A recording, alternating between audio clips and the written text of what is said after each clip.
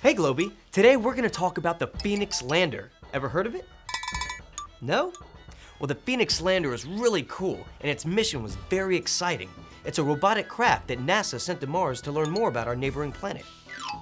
The Phoenix Lander was sent to Mars for two main reasons. The first was to look for water or a history of water on the planet. The second reason was to test the soil to see if it could support life in the past or present.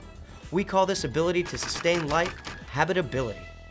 Habitability refers to the potential or the ability for anything biological of nature to survive or exist in a place.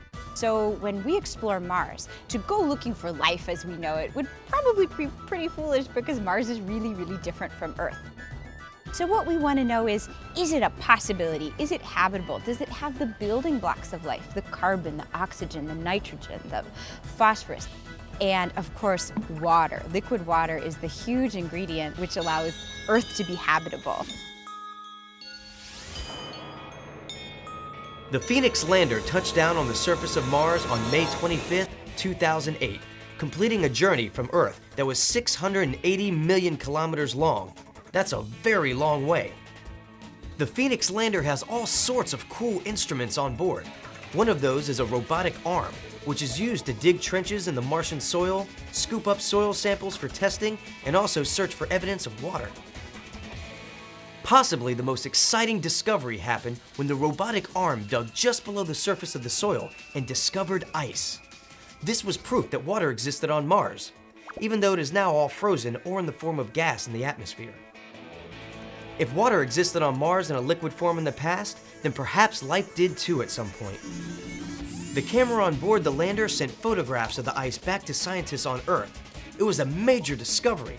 And thanks to the technology of the internet, the whole world shared in this discovery. We saw the pictures just a few hours after the scientists learned about the ice themselves. It was very exciting to find it because it said, yes, all our other instruments, the things we've done in the past, other missions we sent to Mars, that's all right. That missing ingredient is there. So the potential goes through the roof that it's a possibility that Mars was, or even currently is, habitable by some kind of living thing.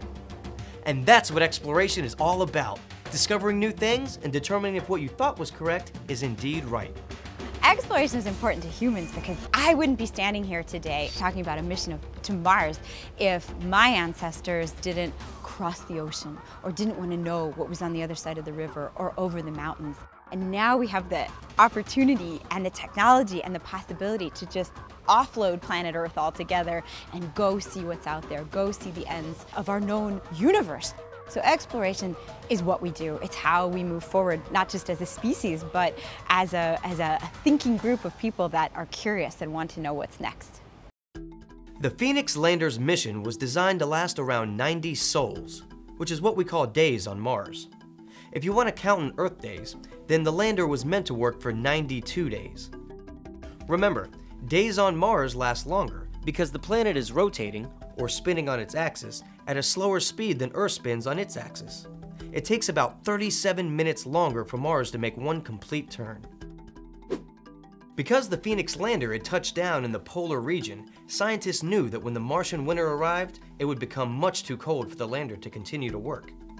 And that's exactly what happened. One day, scientists here on Earth simply stopped receiving information from the Phoenix Lander. Even though the Phoenix Lander is no longer working, its mission is still an amazing success story. It proved that water ice exists on Mars. And perhaps in the future, during another NASA mission to Mars, scientists will prove that life once existed on the red planet as well. That is so exciting, Globey. I can't wait to see what those NASA scientists uncover next.